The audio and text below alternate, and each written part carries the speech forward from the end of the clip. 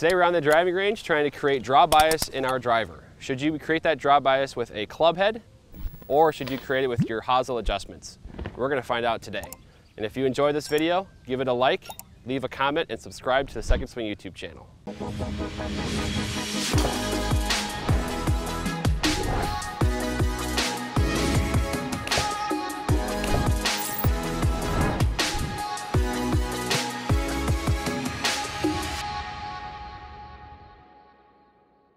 Hey golfers, I'm Drew Mahowald of Second Swing Golf. Today I'm joined by Jackie Johnson, Master Club Fitter at Second Swing Minnetonka. Today we're out on the driving range. We've got two drivers with us today. Actually, Jackie's Gamer is the TaylorMade Sim Max, and I've got the TaylorMade Sim Max D.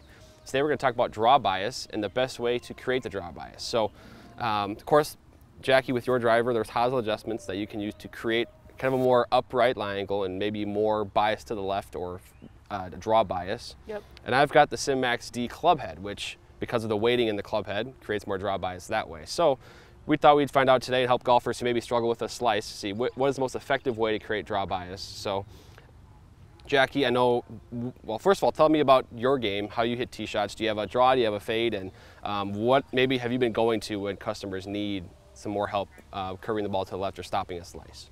Yeah, I mean, first of all, I hit a fade. Very rarely try to hit a draw, so fade is more my typical hit. And as far as like customers that struggle to, you know, they're slicing the ball a little too much and putting them more into a fade biased club, yeah, you can do that a couple different ways. The downfall is, like, for example, Sim Max at a 10.5 degree, if I'm going to, you know, try and close the club face a little bit, you know, I'm gonna loft the club up. So the issue with that is obviously gonna be more height, right, and maybe too much spin. So that's where more draw bias club with the weighted, you know, designed to help with that is gonna potentially be a little bit better fit, especially because we're not lofting up the club.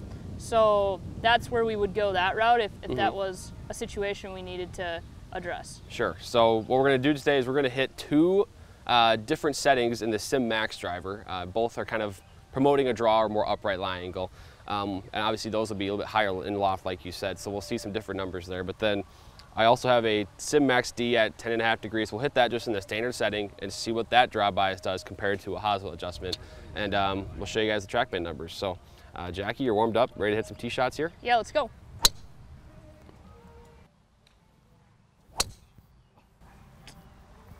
Yeah, that's why I don't have mine up enough right now.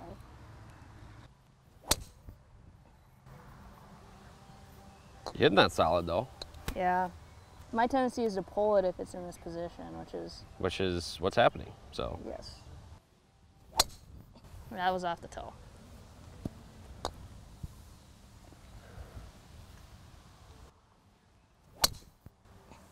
That's a good one.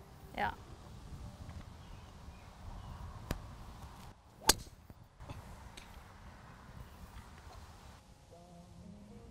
All right, so Jackie, that was 5 with the Sim Max in the upright setting. So not necessarily manipulating the loft, but kind of just closing the face a little bit there.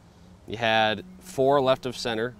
You had kind of one that when you said you hit off the toe, that kind of leaked right. But what do you think of that setting? I know you commented there while you're hitting, like, this is kind of why I don't play it in this setting, because you were kind of closing the face a little bit. Yeah, at address, it's just a little different. You know, obviously it's more upright, so uncomfortable with that, I guess. But yeah, in that setting, I tend to want to, you know, pull the ball more than create a draw effect. None of those shots I hit, even when they went left, were more a draw flight. It was just, I literally pulled them. Yeah, it's kind of a dead straight pull almost, and you actually had, on average, just because of that shot off the toe, I actually had an average of curve to the right with that one. So, yeah, right. I mean, we'll see how now, I mean, creating a draw, I mean, the draw bias, right, a lot of it is just making sure the club face isn't open and you're not, especially for those players that do cut across the ball and have that kind of slice effect to it, is trying to eliminate that, which it did here, but not ideal for what you're looking for. Right. So it might get more uncomfortable for you now, though, because we're going to be lofting it up a little bit. So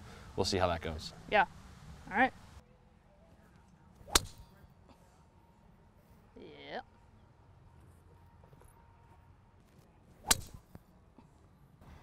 You're hitting it good. Yeah.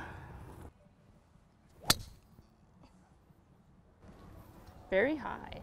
Yes. To be expected.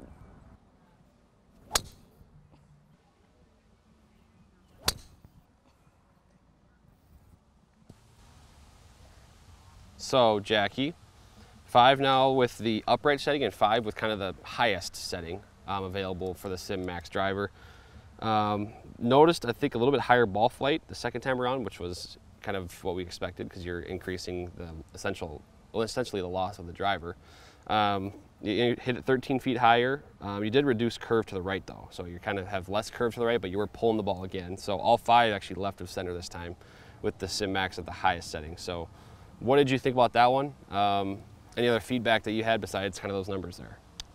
Yeah, I mean, I hit those ones a little bit more solid, but yeah, you can definitely tell like at address that it's very close compared to the last setting where the lie angle is just adjusted. So yeah, it doesn't surprise me all went left of center. Right. Yeah, I mean, it was, and distance-wise, it's pretty similar. Your carry distance is very similar. You had 4 more yards on the upright setting, I think just because it wasn't as high. Yep. And I know you kind of like to keep it a little bit lower than where you're hitting the highest setting. But so we've got kind of 2, so we hit the upright setting with the Sim Max. We hit the highest setting with the Sim Max. Do you want to try Sim Max D now? Yep, let's go.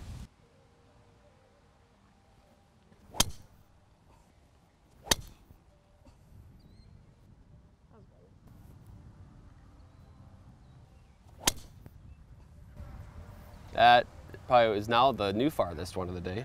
Oh, it's a little more spin than I thought. Never mind. I feel like these have all been very consistent. Yeah, a little bit. That might have been, I think that was the first one with noticeable curve to the right though.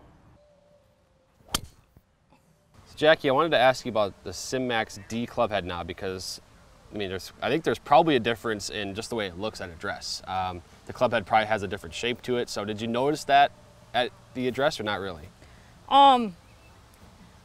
I mean, the one thing that I noticed was the face. I mean, it definitely looks a little bit more natural. It's not as manipulated as the regular Max. Yeah. So the weighting in it just makes up for, you know, on the regular Sim, having to either go upright or, you know, opening or closing the face. Yeah. Right? So like that is noticeable at address versus this is just already set up that way. So definitely can tell that out of the gate. Felt a little bit more comfortable over the ball, whereas the other one and that manipulation wasn't as comfortable. Sure, sure.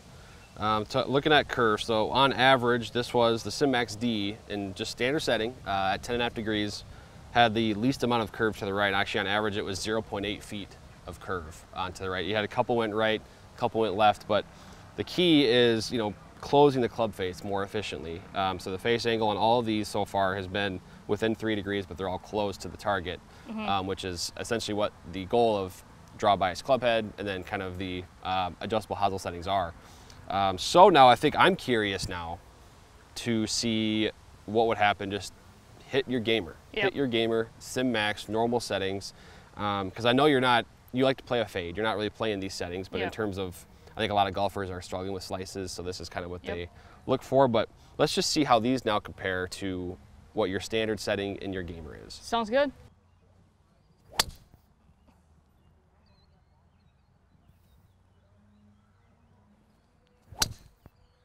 Oh, that's good. Yeah. A little high, but that's the flight you're probably used to having. Oh yeah. That was good. Yeah, I mean, it's interesting what happens when you get back to your normal driver and you get more comfortable and then... Just like automatic.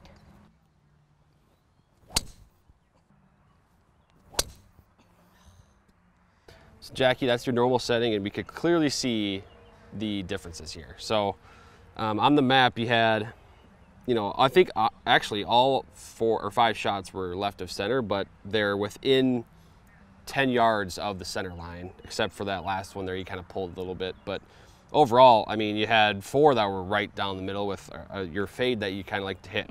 So on average, feet of curve was 40 feet to the right, which is what, like quick math, that's like foot 15, maybe 13 yards. So I mean, that's the kind of fade that you're looking for off the tee. And it was also your highest carry distance as well. So you're getting a little bit more height out of that as well, actually, with that fade, a little bit more spin on it, which creates a little bit more flight down the fairway. So what did you think about that? Obviously, that's the setting you're most comfortable in. Yeah. But I mean, it's kind of summarize things, what you thought would happen today. 'Cause I think we saw the most manipulation really was the max D head. Yeah. In its standard setting was kind of the most draw bias compared to the others. Well, I think this is the conversation, I mean, I have with a lot of people because, you know, a lot of people want to create a draw, but the reality is that a lot of the draw heads, they're really meant to just keep it from going right, right? So like you're not going to have that draw type flight most of the time. That doesn't mean that it can't happen, but like in my instance, I barely hit any draw shapes. Right. I was just hitting like normal, right? Like I'm not trying to hit the draw. Like if I were to get up and try to hit a draw, I would manipulate my swing to do so, right? So for someone that's just struggling going to the right, I mean, yeah, draw type club head is definitely something to look at. Me personally, the reason why I have this club is pretty clear on the stats. Like I hit a fade, but it's a fade. It's not a slice. Yeah. So if someone's just slicing the ball versus fading it, definitely a draw type is going to be much better. If they're trying to, you know, create a draw swing, I mean, it's what you're really looking for. If you're just looking to keep it from going right, D type would be good. If you're looking to change the type of swing and the type of ball flight, that's more of a swing thing that you would that's take fixing a a swing, you know, and the way you deliver the club at impact Right. versus club settings. But it's funny because I can show you now. So I took out your sort of one pull, and you can see there's your grouping for your standard driver, and you had 3 right on top of each other, and then one a little bit short. But clearly, that's the best setting for you based on dispersion and based on performance. Then we had, you know, the Sim Max D was kind of the most, had the most out to the left, kind of, and also the highest setting with the Sim Max as well. Both of those were kind of left as well. So, I mean, clearly there's ways to manipulate it, and there's, you know, those settings on the hosel, also a draw type club head can help you stop your slice or reduce your slice in different ways. But it's important to know what the loft is when you manipulate the hosel.